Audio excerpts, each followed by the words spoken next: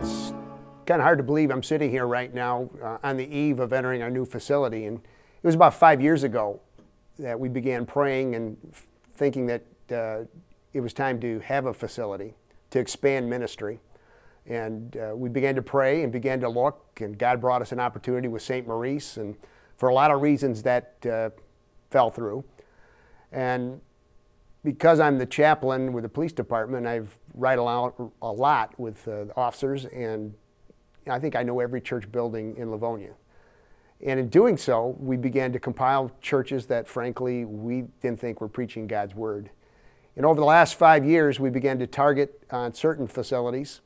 And even though the churches were in rough shape, they weren't ready to close their doors. Well, last January, in fact, January 2014, we had an attorney send out 10 letters to 10 separate churches in the area. And to our surprise, we got 4 responses. And out of those 4 responses, it was the congregation at Faith Lutheran that seemed to be serious. One of my big concerns was I knew they were going to have a congregational vote. So it took an entire year, 3 congregational votes, and each vote was encouraging, but I kept reminding myself and our people that, hey, congregations are funny. First vote was good, second vote was good, then our hopes began to soar. And then we got word in late fall that, okay, they're ready for the offer. Well, we had the offer on the table in the middle of the year, and then finally they came back and said they basically accepted our offer intact. And we had a few dealings with them on small issues, but we closed the end of November, and as you know, we've spent the last 2 months trying to put the building together. It's been exciting. I think the thing that really has moved me is the body and how it's functioned. There's been men and women that have had giftedness that have just expressed it. Most of what you're going to see in the building, we've done. And then God's brought us some very gifted contractors also. So I'm grateful for that. I'm excited. But as I think about the building and all that's entailed, sometimes it's overwhelming, and sometimes the building can be the focus, but in reality, that's not what it's about at all. I see what God's given us, and my mind now is just beginning to think about how can we use this facility. You've all heard me talk about sports and how sports can rob the family of really coming to church, that many of our families pursue that. And I understand the place for it. But as I was thinking about that and talking to Dan, I would love to run a basketball league in the fall and winter. A short league, nominal cost, reach out to families that don't have that kind of money. Can you imagine having a floor hockey league? We've discovered something with our families. If we can reach the kids, we typically get the families. It may take 6 months, 18 months, but families will come. And the exciting part is those families that are coming have little to no church background. So the gymnasium is a great opportunity. We do a lot of outreaches.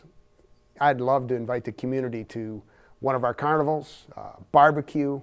Again, a continued opportunity for people in the neighborhood who would never set foot in a church might come for a carnival, might come for one of the shows we put on. No longer do we have to go hat in hand and say, is the building available? No longer are we confined to, hey, we have to be out of here by 8 o'clock. Hey, who's going to set the building up? What's going to happen? No, we've got the building. You can dream with me. What are the ideas that you have? What are some of the visions God's given you to reach people in the community? Because that's what the building's about, it's another tool to reach people with the gospel message. That's all it is.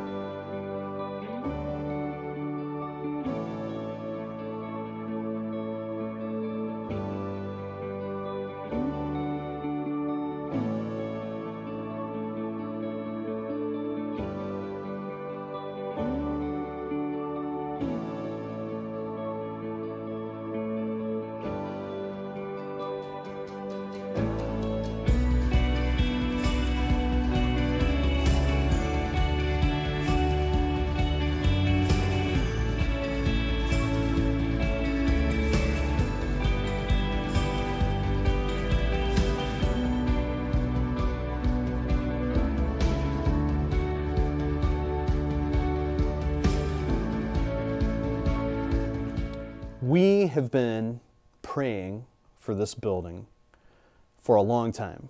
We've wanted a building, and we have prayed many times at our Wednesday night prayer meeting that if God did give us a building, that He would do it in such a way that He would make it incredibly obvious that it was from Him. It wasn't something that we had to manipulate or use angles to get, that everything would be would fall in line. And as I look back over the last few months, that really is what has happened. The building is just in the right location for us. It's the right size. The price was right. And then to see the amount of talent and volunteers that have come out of Bell Creek to put the building together, it's obvious that God's hand has been in this. And that is such a relief, because that's exactly what we wanted. We didn't want to be the ones controlling this. We wanted this to be of the Lord. And that was born out of prayer. And that really is one of the main things I love about Bell Creek, is that we are a church that consciously depends on the Lord through prayer. And our prayer meeting started at Corrado Park, our first corporate prayer meeting. I think the very first prayer meeting was Joel. I think Joel showed up, and then I was late. I think eventually I showed up, and it was just the two of us. Then maybe the next one, I think maybe we had 2 or 3 more people, and eventually we got to the point where we had about 6 people consistently, and now we can pretty much count on at least 30 people each Wednesday night, and that's where we really depend on God for the needs of the church. And that's where that's where this building came from, was from prayer. And because we recognize God is the one who's given us this building, and that means He has a purpose and a plan for this building. Paul says in the book of Acts that in Him, in God, we live and move and have our being. And Paul says that we have been placed, or he says that all men have been placed in certain places at certain times for a purpose, God's purpose. And God's purpose is that wherever we're placed, that us and the people around us should know Him. It's not an accident that this church is here. God wants this church here where it is in the middle of these neighborhoods in Livonia, so that we and the surrounding neighborhoods can know Him.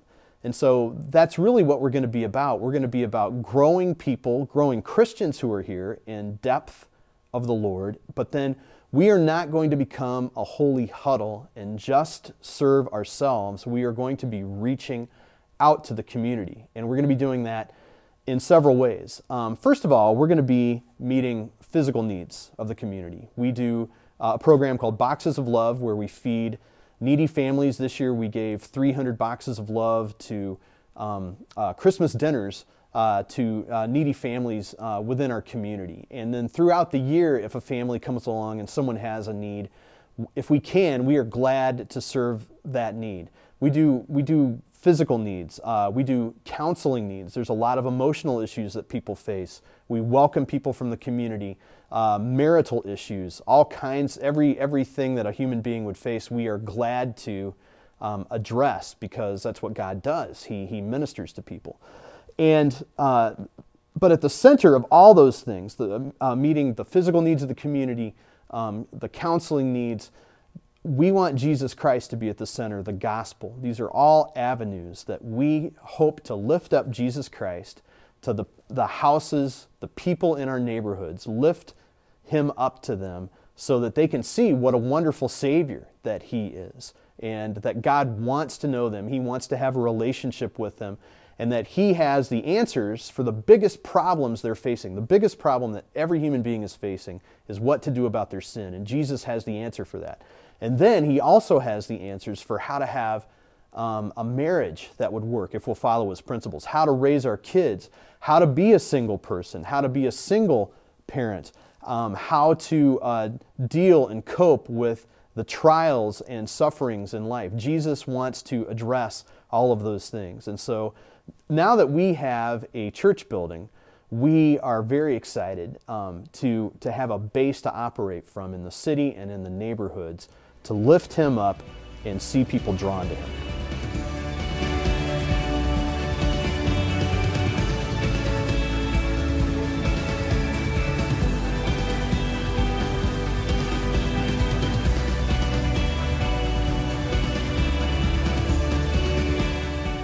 As the youth pastor here at Bell Creek, we have three main things we focus on for our youth ministry, and it's know, grow, and show. So the main thing is we want kids to know Christ, first of all, just to come and know Him, to have a relationship with Him.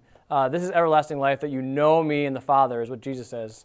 So we want to offer an opportunity for our students to come to know Jesus as Savior. Not only do we want them to come to know Him as Savior, but we also want them to know about Him. We want our youth ministry in middle school and high school to be a chance for kids to come to know more about who this Savior is and His love for them. And so in knowing God and knowing about God, that naturally results in that they grow in their faith. So they know God, they know His love for Him, and they grow in that, and the natural result of growing is then they show their faith to others. So they show the love of God to others as they experience it, as they know it, and they understand it. And so this building is huge for that because we're going to have a great youth room for kids to come and hang out in, a safe place for them to have as their own little room to hang out in and talk about all things that matter for middle school or high school students. And in that room will be great for our meetings. It'll be great for our second Sunday Bible study during church. It'll be great for our small groups. It'll be great for our PT groups, which are high school and middle school kids, mentoring and learning what discipleship is. It's a great chance for them to understand what it means to show the love of God to a middle school student, to have a high school student come alongside and walk with them. So this building is great for that, just for our youth ministry, but also it's great for any of the outreach that we're going to do. To reach out to Stevenson High School, which is not far away. We still have great ties to Franklin High School and students there, and all your other middle schools that are around here, and we still have a ton of students that are at Churchill, and to get them connected and invite them to whatever events we have here, whatever opportunities we have here for good welcoming events for outsiders, but also just our typical Wednesday or Sunday night is a great opportunity for kids to come, to get to know us, to get to know and have an enjoyable time and hang out and find that church isn't boring, but it's a place that's fun and exciting because the Bible says at God's right hand are pleasures forevermore. And so we're not shy about having fun because we say God's the creator of fun. We're going to have fun here. And we also want you to know in that we care about you. And as we care about you, we're going to earn the right for you to hear about God's unbelievable love for you in Jesus. And so this building is great because kids can know, grow, and show in God's love for them. And then when they're showing God's love, the great thing is we're equipping our students to show God's love to others and inviting them to be a part of that in this building, that they can bring kids in, invite them to our youth group, and in that we'll do a great job of showing God's love to the community and helping our kids grow up in their faith as well.